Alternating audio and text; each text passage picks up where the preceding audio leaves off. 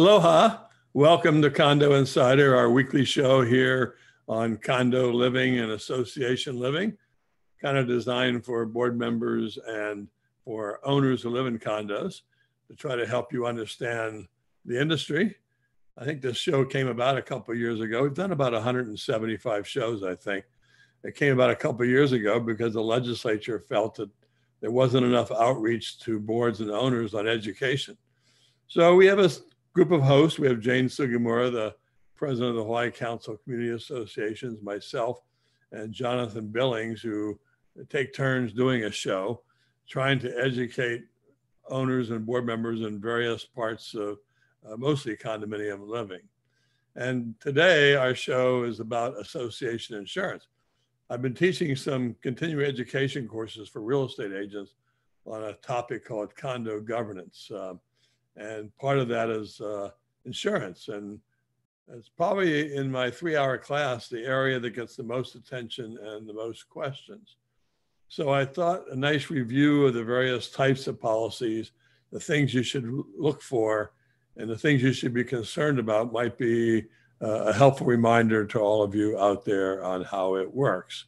That being said, I want to tell you that, come 2021, everybody in these high-rise buildings over 10 stories are supposed to have completed their life safety evaluation, which may determine they need sprinklers or don't need sprinklers. There's a lot of TV commercials on both the radio and on television saying, please tell your board to approve sprinklers. And this life safety evaluation, which is mandated under the city ordinance, has to be completed by May of 2021. Otherwise, I don't know what they're going to do. I don't think there's much enforcement in the ordinance, but I guess they'll get mad at us one way or another. But the reality of it is that date's quickly approaching. But I wanted to share with you that obviously COVID has affected the ability to get engineers out there to do life safety evaluations. And the number of buildings makes it almost you have to stand in line to get it done. That there was a bill introduced by Carol Fukunaga last week, extending all of the deadlines by 1 year. And it hasn't got a hearing yet, but when it does, we'll be notifying all of you, asking you to send in testimony and support. We're just not ready to undertake that. I mean, to be honest with you, have a hard time getting people out there because of COVID. But then we don't really know the effect on maintenance fees and income and delinquent owners right now. Because we're still early in this COVID crisis. And so where's the money going to come from? They're saying, go borrow the money. Well, if you're already struggling because you have people who can't pay because they can't afford the maintenance fees because they have out of work, for example, this may not be the best time to deal with that issue. But I just want to let everybody know that bill was introduced, and we'll be notifying all of you as time goes on that please send in written testimony to the City Council in support of adding another year on all these deadlines. It only makes sense, but I'm not sure when I talk about making sense that government makes sense the same way I make sense. I have deep reservations that they think the same way normal people think. But either way, that's just a little notice for all of you to know. So let's talk about insurance for a second. There's really basically 5 types of insurance associations have to have. And it's in the statute, the condominium 514B. There's some parts to that you may not be aware of. Now, granted, there are other types of insurance to the extent you can buy endorsements to include other acts and perils and losses. Example would be earthquake. That's a property insurance, but it's not traditionally found in property insurance policies for condominiums, primarily because we're not deemed an earthquake threat. When they give you these numbers and data and statistics of your threat level, other than the Big Island, which has a low threat level, but has a higher threat level than all the other islands, you just don't see people buying earthquake insurance. It's very expensive. And we just aren't deemed to be a severe risk for a catastrophic event through an earthquake. So there are other types of insurance we're not going to talk about. But I'm going to talk about the 5 main types of insurance. And so let's begin with property insurance. And what I want to say about property insurance, one of the most misunderstood things is you buy property insurance to cover perils. What is a peril? Hurricanes a peril, fires a peril, a flood's a peril, a windstorm's a peril, but poor maintenance is not a peril. You're not covered for you failing to maintain your roof in an adequate time and the failure to just maintain your property. You don't buy insurance for maintenance. Well, I guess there's maintenance policies out there somewhere, but I haven't seen any for condos. You're covering perils when you buy a policy. And when you buy a policy, you're buying a policy for property, the building as built. So if you've made improvements to your building and or your apartment, when the insurance policy evaluates your claim, they're going to look at the original as-built conditions. So if, for example, an owner decided to put a luxurious Koa cabinets in their kitchen or wood floors at more expense than the carpet they got when they bought there, those upgrades are not included in your insurance unless you name them on your property policy, either the association's policy or in the case if it's a unit improvement on your HO6 unit policy. Otherwise, you're only covered to the extent of as built. And by that, you have to understand that when you buy your HO6 policy, many people add on the various things that they need to have with respect to that. Now, I'm going to get more into HO6 policies shortly. And the other thing the statute says, two things, very misunderstood. The first is you must insure for replacement costs. Well, by replacement costs, obviously it costs more to replace the building today or the parts of the building today than it did when you built the building. So replacement cost is what it costs in today's modern terms in 2020 to replace your building. But the question often comes up, what if the building code has changed and I can't replace what I had before? Well, hopefully your agent and you or the board were smart enough to buy building ordinance coverage so that you have coverage for having to repair or replace something due to a peril that is not available as originally built, and you have to meet the current building code. A fire alarm system is an excellent example of that. You couldn't replace your current fire alarm system. And the cost to replace a new fire alarm system with all the requirements of the new fire alarm system is substantially more than it costs to replace just a panel and bell system, which you couldn't replace anyway because it doesn't meet the building code. So you've got to make sure when you look at the coverage, you should always meet with your insurance agent and go through all your coverages to make sure you understand. But you're covered for perils and you have to insure for replacement costs. So some of you may say, oh, I know I'm going to beat that thing because insurance costs go up every year. I'm just going to say the building is only $20 million and I'm only going to insure for $20 million. And if we happen to have a major peril and the whole building is wiped out, we'll just assess the owners. The problem with that is there's a provision in the policy called co-insurance. That is to say, if you should have insured the building for $30 million, but you only insured it to $20 million, thinking the first $20 million would go to you, and you'll deal with the amount extra necessary to fix it, you're going to find a provision in your policy called co-insurance. If you haven't insured the building for replacement costs, the correct amount, and so let's say it was $30 million you should have insured it for, you insured it for 20, you insured it for 2/3 of the value, your 20 million you think you have coverage for, you only have 2/3 of that, or about $14 million in coverage. They're going to penalize you for not insuring the building for the full amount that you should have under the statute, the replacement cost. And that's important because, if all of a sudden you insured for the wrong amount and you don't have enough money, the owners are probably going to be hoo-hoo, and they're probably going to sue the board for your breach of your duty, fiduciary duty, for not insuring per replacement cost per the law. And I'm going to come back to that D&O issue when we talked about D&O insurance, but you've got to make sure that you adequately insure the building for replacement cost. How do you get that number? Well, certainly you could go get an appraisal, and that's one thing you could do. And you could say, this is what the appraiser said. But if you rely on your insurance agent and the insurance adjuster to set the values, and they set the values and said the building is 20 million or 25, whatever it may be, you're pretty safe because they've told you what to insure it for. So you can certainly ask questions, and you certainly should ask questions, but you want to be careful to intentionally underinsure the building, thinking that you're going to be safe because you're never going to have a full loss of the entire building. So you're insuring it for the total loss.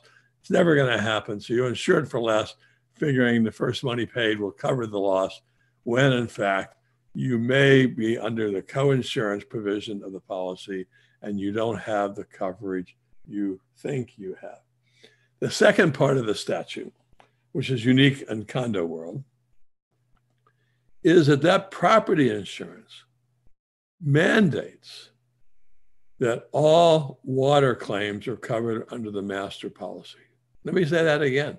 All water claims are covered under the master policy, whether it's the unit owner's fault, whether it's the unit owner's pipe, regardless what it is, the primary carrier, the primary coverage will always be with the master policy of the association, subject to their deductibles, which we'll get into in a minute.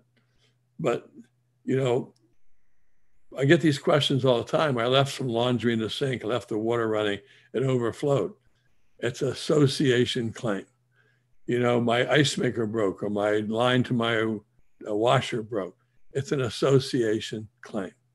And you have to notify your insurance agent of that claim, realizing the deductible will come into play. Realizing that your insurance company may subrogate against your HO6 policy. But either way, you always want to put your association carrier on notice. And what's interesting about that is that you have a deductible.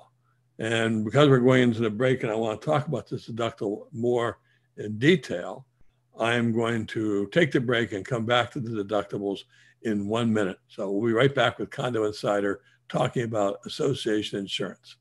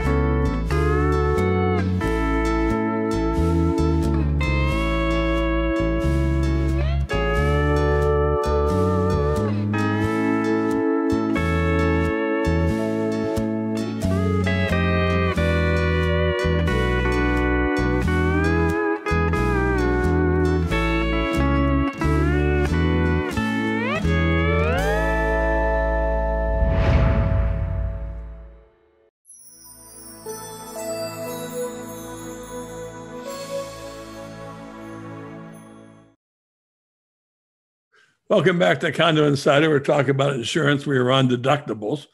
And what I was saying was that over time, I remember the old days, I've been in the industry 25 years. In the old days, the association would have a $1,000 or a $2,000 deductible for water claims. But now they're running $20,000 and $30,000 for water claims because the insurance companies who insure the building realize they're going to have water claims, and the older the building, the more claims they're going to have. So they've really jacked up the rates. And so the only defense the board had, or the association had, was to increase the deductibles to $20,000, $30,000, $50,000. And so what happens is the boards require you to have an HO6 policy, and the association's deductible is covered under the HO6 policy. And believe it or not, that's a lot cheaper than the association insuring a low deductible, because there's so many carriers out there servicing the HO6 market. The risk is spread at a much larger number of insurers than on the property insurance. So you want to have an HO6 policy because the board has a right under the statute to assess the deductible to whoever they think's appropriate. Maybe you, because the damage came from you. maybe 3 owners because they don't know which of the 3 owners is really responsible. And it may be more than that. But the board under the statute has the unilateral right to determine how the deductible is going to be assessed. Think of it this way. You pay maintenance fees to have insurance. So you're entitled, because you pay maintenance fees, to all the benefits of that policy, which includes water claims. So to the extent you have a major water claim, you're going to be entitled to have that protection under the master policy. But a lot of them do fall under the deductible, so it's going to fall back on your HO6 policy. Flood insurance is like rising water. Wind-driven rain, like in a hurricane, is a different type of water claim. So if you have flood insurance, you're in a flood zone, you have rising tides, you have to buy flood insurance through National Flood as an additional policy. You have to buy it for the full replacement value, even though rising tides or rising water is unlikely to get to the 33rd story. And if it does, you better build an ark. But the reality of it is, you have to have flood insurance. You have to insure the whole building, and you have to be in a flood zone to have it. But don't think you're doing yourself a favor if you don't have it, because the insurance company won't cover. They're able to tell whether it's a rising tide or wind-driven rain when they take care of a policy and a claim. Final comment on property insurance, what people don't realize. You take any insurance company, First Insurance, you name it, and they insure your building for $20 million. Of course, they've insured lots of buildings. They go to the market and they buy from another insurance company called reinsurance. So they'll take that $20 million risk and they buy $15 million of insurance from a reinsurance company, saying that if we have a big $20 million claim, I want you to insure me for $15 million of it. Well, that reinsurance is a national program, national companies, huge companies. So you can bet that all these fires in California and Oregon, all these water damage and hurricanes in the Gulf are going to affect premiums in the future. It's not just our experience in Hawaii. You can bet that all those catastrophes we have currently on the mainland are going to ultimately affect your insurance premiums. So let's move on to general liability. Someone gets hurt on the property, and you have to have general liability insurance. Most people buy around $2 million for general liability insurance, but that's just something you need to look at the size of your association. It's fairly cheap insurance. The big number, the big elephant in the room, is the property insurance. General liability insurance can be a couple to a few $1,000s a year, and you ought to look at how much general liability insurance you have and make a decision, because everybody wants more. So you don't see small claims anymore. You see everybody wanting $5, $10, $20 million. So you want to make sure you have adequate general liability insurance for injury. The statute also requires you, the board, to buy something called a crime policy or a fidelity bond. It's about $1,000 a year. What's interesting, that policy covers your association for any theft by an employee or the board of directors or a committee of the board of directors, someone using association funds. And it's a very inexpensive policy. It has limits, so the amount of you buy the policy for will have an effect on the premium, but you have to have it by law. But ask yourself this question: what if someone breaks into my resident manager's computer, is able to go to my online banking and steals $500,000 from our association account? A cyber theft. Is that covered? No, it's not.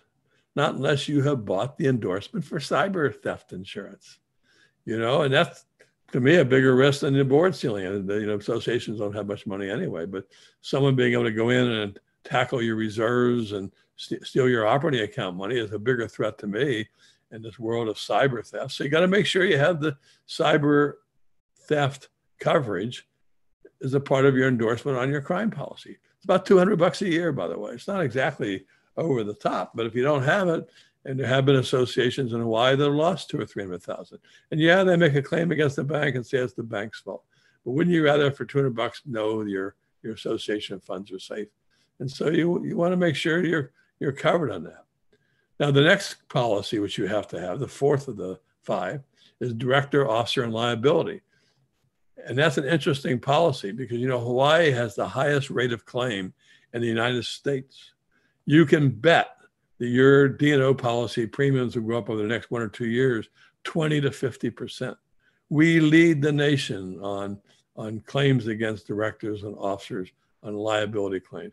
And that includes everything from retaliation to Civil Rights Commission, you name it. If an owner doesn't like what you did, they file a complaint against you or a lawsuit against you, and the insurance company has to hire a lawyer to defend you. Now, what's interesting about that policy, you may think you're insured. Well, you're insured for defense, but you may not be insured for the act itself. If the act is, for example, willful intent on part of the board, you intentionally ignored the condominium law, 514B, or gross negligence, that it's not just simple negligence.